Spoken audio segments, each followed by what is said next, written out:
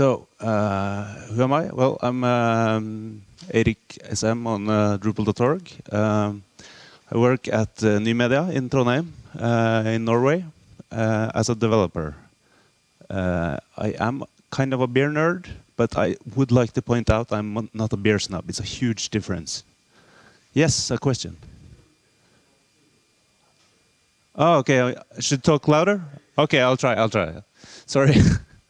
And also, I've pointed out in my slides I'm not good at soldering, but I guess those of you in the back won't see it, so you're just going to have to take my word for it. But probably those on the first row, I'm not sure. We'll see what happens. So, how many here are a developer, by the way? Oh, okay. So, probably a lot of you know what Internet of Things is, probably, since it's a buzzword and everything, but I copy-pasted something from Wikipedia anyway. And it says the Internet of Things, or IoT for short.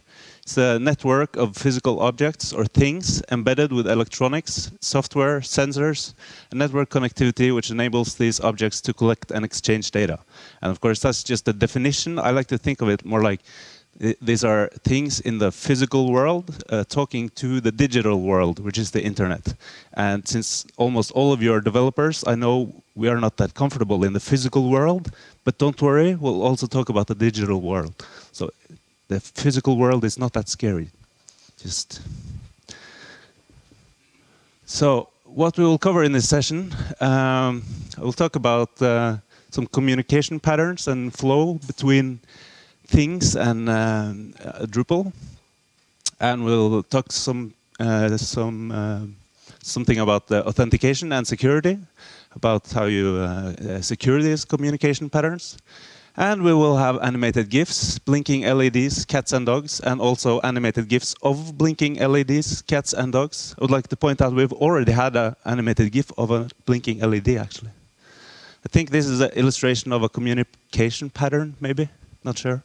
You can attribute it to whatever you want. So what we will not cover, because you can find these kinds of tutorials on the internet or something, because there are other ways to do Drupal and Internet of Things, or I mean Internet of Things in general, for example.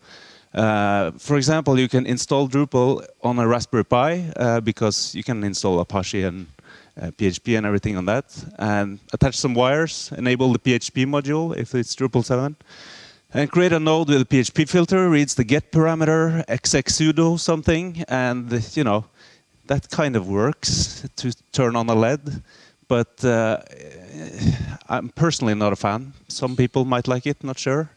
But maybe that's a silly example, but another actual example that you can find is people are creating a Drupal site on the Raspberry Pi, exposing it on the internet so they can, for example, read the temperature from their office, for example. That is very convenient in a way. But, you know, thereby you're also exposing your internal network to the internet. So personally, I'm not a fan. If you like that sort of thing, we will unfortunately not cover that today.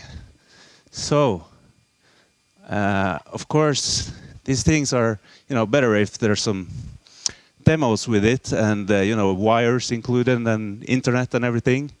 And so I was weighing this, should I demo or not? And this is an exhaustive list of the pros for demoing.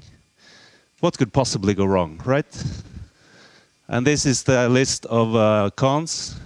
That's a horrible idea. And also I saw this illustration once about what live coding demos in conferences are. I'm not going to do some live coding, but live demos, I guess. So, you know, weighing all of this together, let's go to the first demo. So, it's an offline status checker with an ESP8266. And, you know, we have the blinking LEDs here. So this is the thing we'll be using. It's not a very fancy thing. And it's not a very bright LED, so we'll just have to see what happens. Okay, so with any luck now, this one should turn green.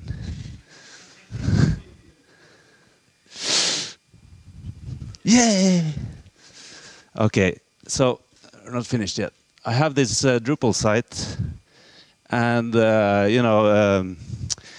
in contrast to the example I explained earlier, this is actually on the internet. That's the address. You can go in there and try to hack it and ruin my demo if you want. It's actually on the internet. So we're going to go ahead and put the site into maintenance mode. Wow, huge resolution. And so what we are expecting now is that if I put it into maintenance mode, this one will turn red, right? Probably you in the back probably can't see this, so I can just say that it's working and you will believe me, right? Okay. Oh, it turned red. Hey! Okay, so that was the hello world, right? So what happens here? This thing, it's not a very smart thing. Its processor is not very smart even. It's just querying the Drupal site, like a one-way communication over and over again. Is your status code 200? If yes, show a green light. If no, show a red light. Very stupid thing, right? And so it's not even very Drupal specific because, it could theoretically just query google.com and, turn on the green light, hopefully, most of the times. And at this point, we're not using any authentication because, this is public info. If the site has a 200 status or not, you can just check it in your browser, right? So we're going to go ahead and turn on the site again. And have a second demo. And it's already getting kind of silly, but what we'll be doing here is, let's see. I have this thing here. It's a microcontroller called a Tessel. It runs JavaScript, which is convenient if you like that. It's very inconvenient if you don't, I guess. And for a web developer, you already know JavaScript, so that's convenient. And it has these modules, among them infrared module. And so I have with me, I hope, I forgot to check actually. Oh yeah. So this is my TV remote from home. And so what we're going to do, I'm going to try to turn off the Drupal site with this TV remote.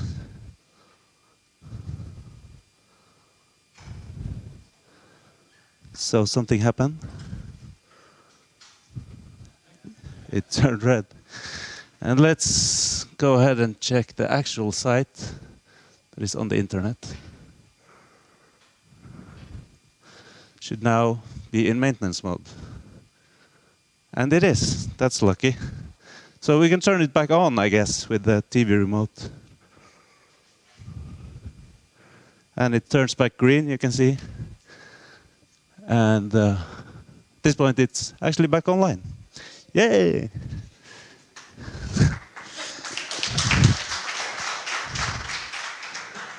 Okay. So what happens here? This microcontroller receives the IR signal, and then it makes a request to the Drupal site that, by coincidence, has a path exposed to toggle the maintenance mode. And as you may know, having this path exposed is kind of like you don't want anyone to request that because you can just do it through a browser, and then anyone can toggle the maintenance mode. So this actually has some authentication, and it's a very simple one. It actually uses the session cookie, right? It uses the permission system in Drupal. So is the user logged in? In this case, it's actually the microcontroller, and then you can are authenticated to toggle the maintenance mode.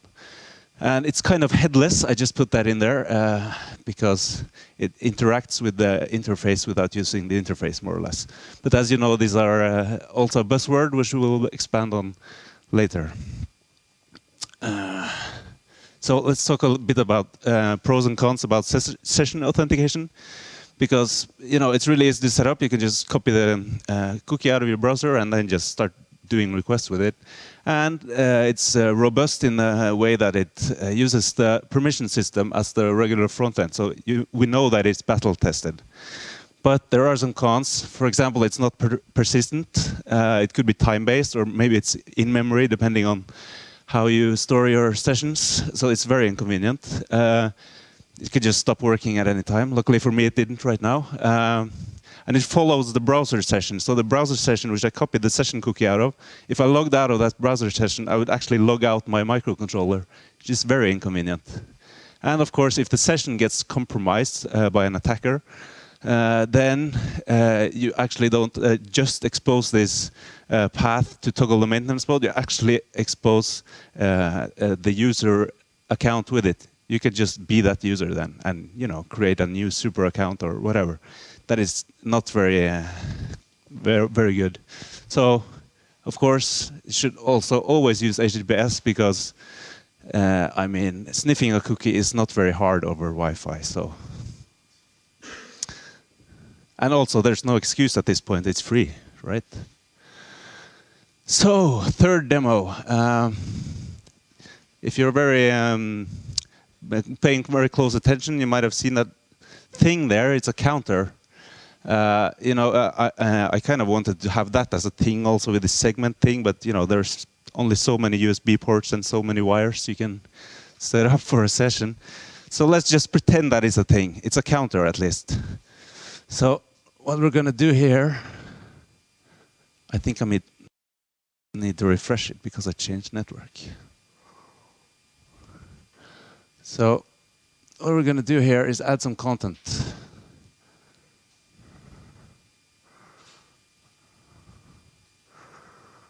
And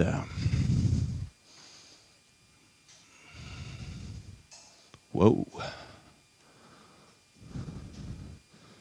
So you can see it increments the counter when a node is created. And we can also see, man, it's slow.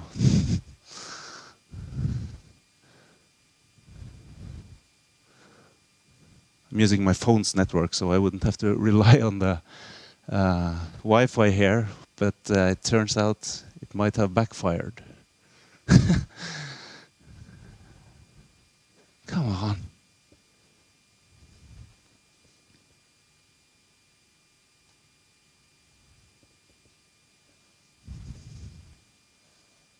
Okay, this is going to be a problem. Is it even online? It says so.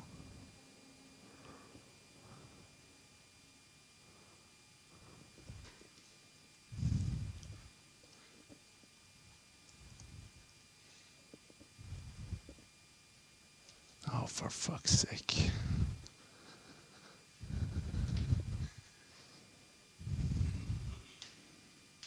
What could possibly go wrong, right?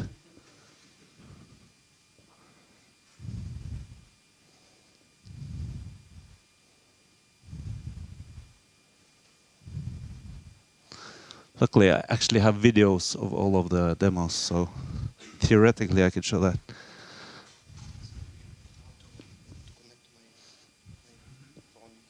Okay, I'm just going to see if this helps.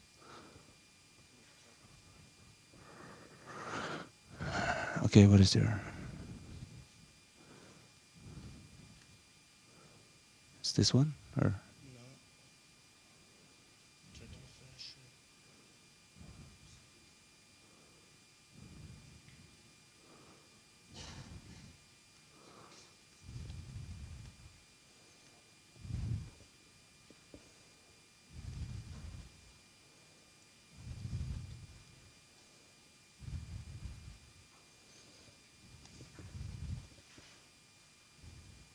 Why?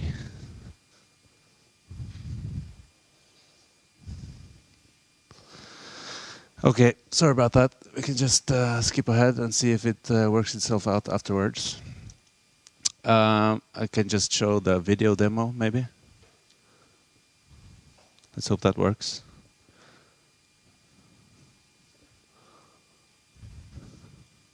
Yeah, so here you can see I'm publishing a node, and it's incrementing the counter, and after that I'm unpublishing the node, and it's decrementing the counter.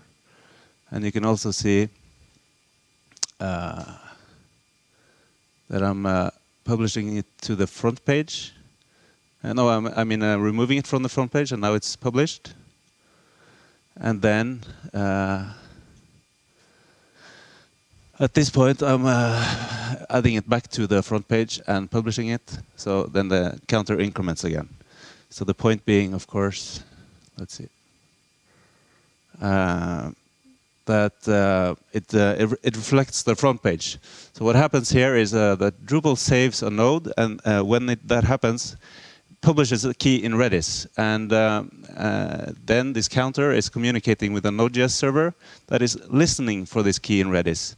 So then when this Node.js server finds that something has happened on the Drupal side, it tells the thing to go and count the nodes on the front page.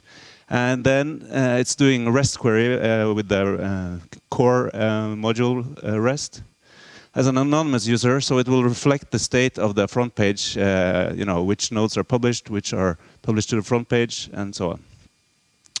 So this is actually, in theory, both decoupled and headless because it's communicating with a third party or a different server to manage when it's supposed to use the headless mode.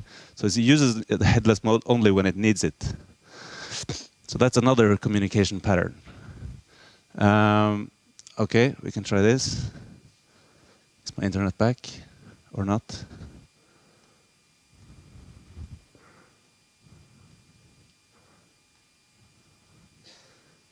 Promising.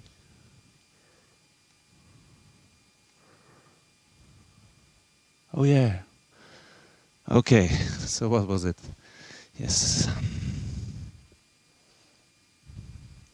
So I have also this thing. It's a Raspberry Pi with a sensor. And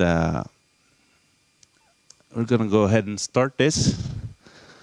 And we're going to look at the counter first. Although that's probably disconnected now. So you can see the counter says it's two things on the front page now. And you can see that it has posted the temperature here. And yeah, that was the demo. So what happens here? Well, the Raspberry Pi senses the temperature with the sensor. And every 3 minutes and on start, it sends the temperature to the Drupal site. And so in 3 minutes, this counter will hopefully also increment. We'll see. And it uses API keys for authentication. I probably didn't write that, but yeah, that's the point there. And the API keys are per user. If they're valid, a node is posted. So this is an example of authentication strategy with API keys. And it also uses the core REST module, but with a custom authentication strategy. So you can provide your own REST authentication strategy. In core, there's the basic auth, and this is a custom one. And the other thing it is an example of is a custom REST resource, because it just exposes this temperature resource and uses it to create nodes. And so let's talk a bit of pros and cons here. So the pros is that if a key here is compromised, the key would only give access to this one specific thing that we have defined as would allow access to this REST resource, and not the whole permission system and not the account like we saw with the session authentication. And then if you find out that keys can be regenerated, now keys are compromised, we can regenerate them on a system-wide scale or per user. And they can be persistent forever if you want. It doesn't follow the user that is logged in, and doesn't you know, store the session in memory or anything. It's evaluated on every request. And of course, cons is still you have to use HTTPS. It still can be sniffed, and you can expose that resource. Okay, at this point it's getting very silly. Let's hope it still works. It's the 5th demo. So let's see if this works. So let's go to this Drupal site we have here. We're going to add some content. I said I would, you know, have animated GIFs of cats, right? So let's do that.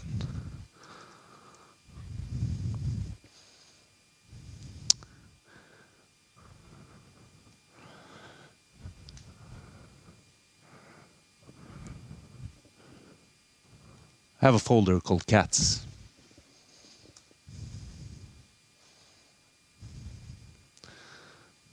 All right.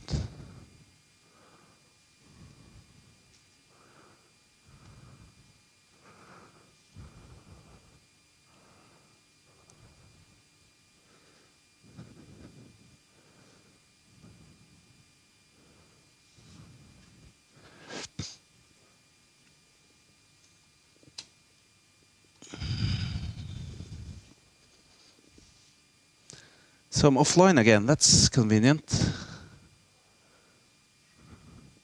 Okay, let's just skip to the video again. Hope that things will work afterwards. So here we can see I have a Arduino there, and it's kind of hard to see it, but I'm posting a picture of a dog at this point. You know, when I do so, it's very hard to see on the screen, but when I do, it triggers the maintenance mode.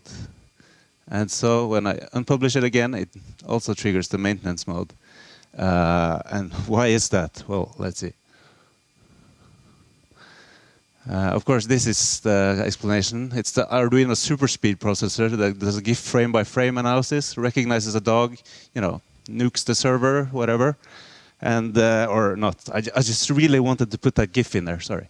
So it's what happens is it's the same decoupled Node.js backend that receives the node title as a key, and it finds the word dog in it.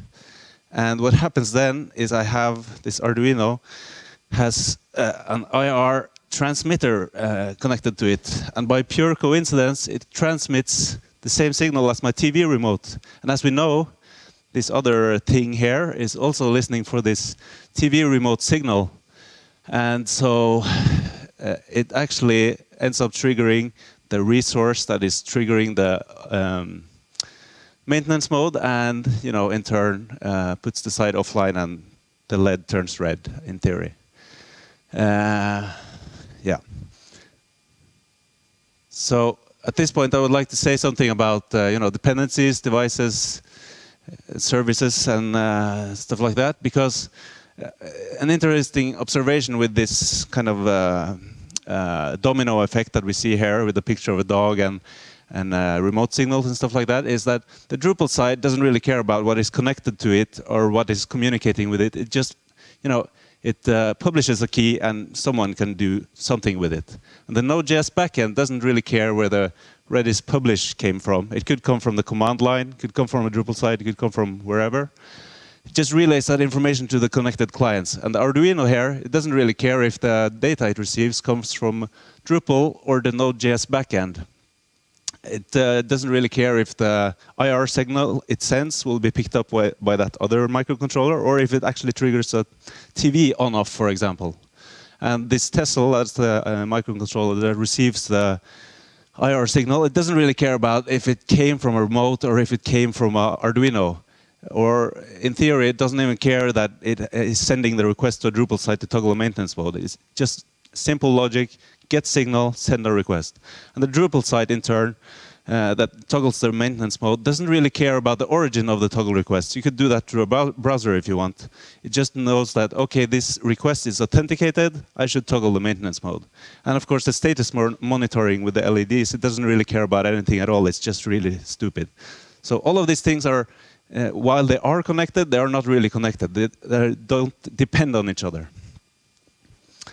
So, is my internet back now? The light went red? Okay. I'm not sure if that's a good sign or not. Let's just try, see what happens. So, I have this thing here. In this case, it's actually my computer, but it could be another Raspberry Pi in theory. So we'll see what happens. Okay. Post a picture of a cat.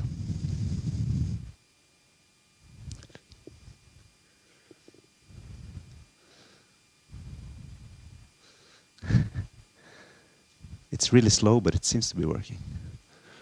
Okay. So let's see. Here's a picture of a cat. That's funny. Okay, yeah, sure. Okay, but the really funny part would be if I posted a picture of a dog, right? Because that would toggle the maintenance mode. Post a picture of a dog.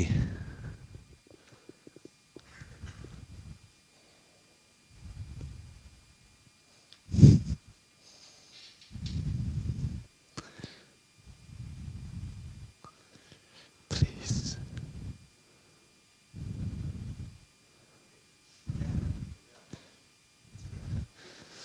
Okay, let's see what happened. It's a picture of a dog. But are we offline? Maybe not.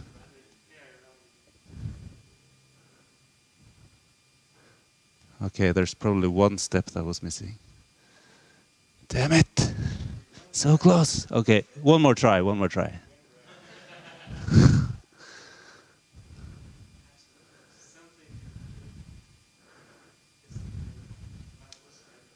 Yeah, but that's probably, it's just really crappy thing, so.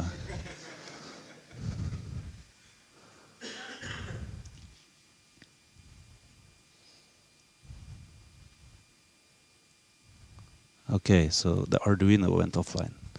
I see.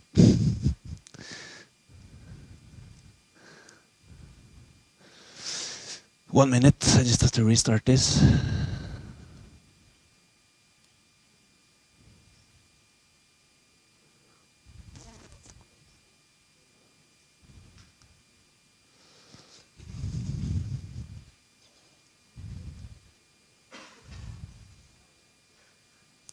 Okay, let's try one more time.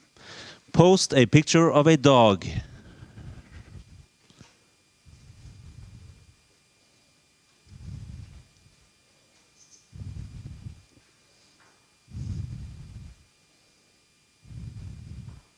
So many things can go wrong with this one.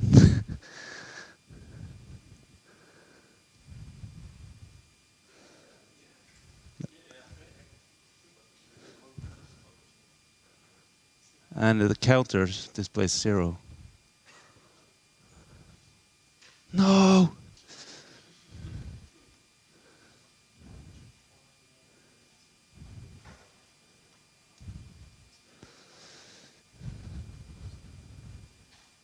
Okay then, close enough. We can view the demo, maybe. No, it's with sound, it's probably not good. So what happens here? Well, nothing really happened, but what could have happened, close, is that this thing is recording, in this case my computer, and it does some voice recognition, and if the word cat or dog is found, it posts a node and with an animated GIF of that, of course. With a REST module posting a file entity, then posts the core REST module a node entity with this file attached to it.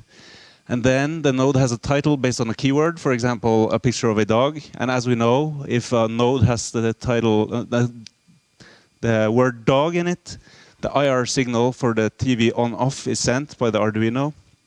And if the IR signal for a TV on-off is sent, the other microcontroller will toggle the maintenance mode, and then the LED should go red. Really closely did. So let's talk a bit about authentication with the REST module. In this example, I used the basic out module in core. And this does not interfere with the regular user sessions as the session authentication.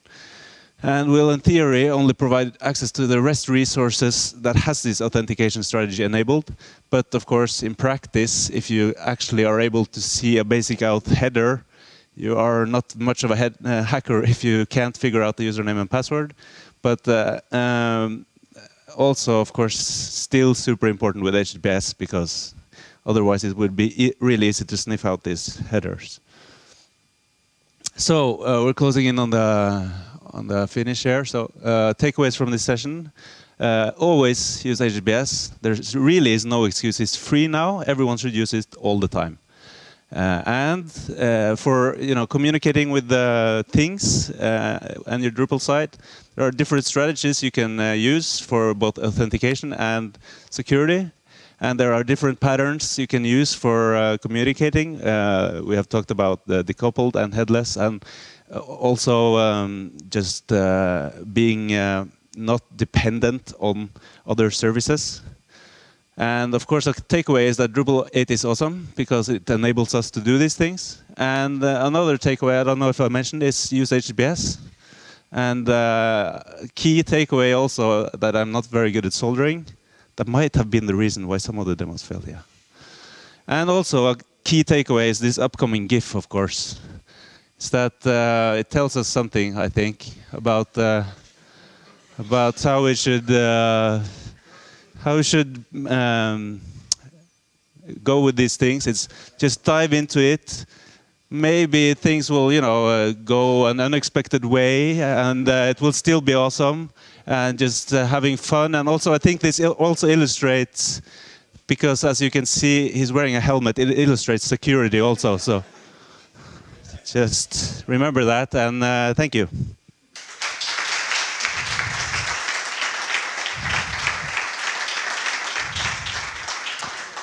And this is online, and I have links to all of the modules and the hacky scripts that I use to, publish things and stuff like that. So if you want to check that out, feel free. And questions? Yeah. I do. As you can see. Okay, this one? Okay, it works without, but you can also use it with if you want. Huh? No, I haven't. I haven't a redirect. So, oh, sorry. I wanted to repeat the question. Was that he was pointing out that this demo site was not on HTTPS, but it's just not forced HTTPS. It works on both. So, yeah. Yeah, that's it. Okay.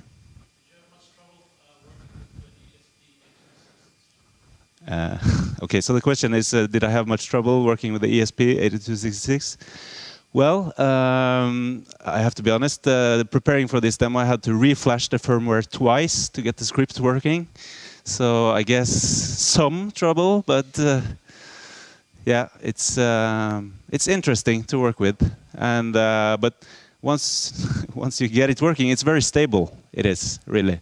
If you have a stable internet connection, not like my tethered mobile data here. I have one running in my apartment. It's been running for several months, not stopped once. It just works.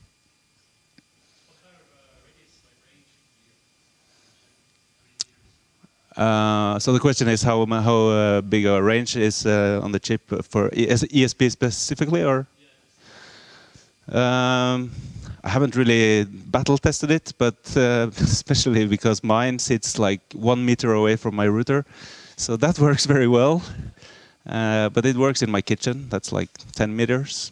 I don't know. I haven't tested it in outside across a field or something. Sure.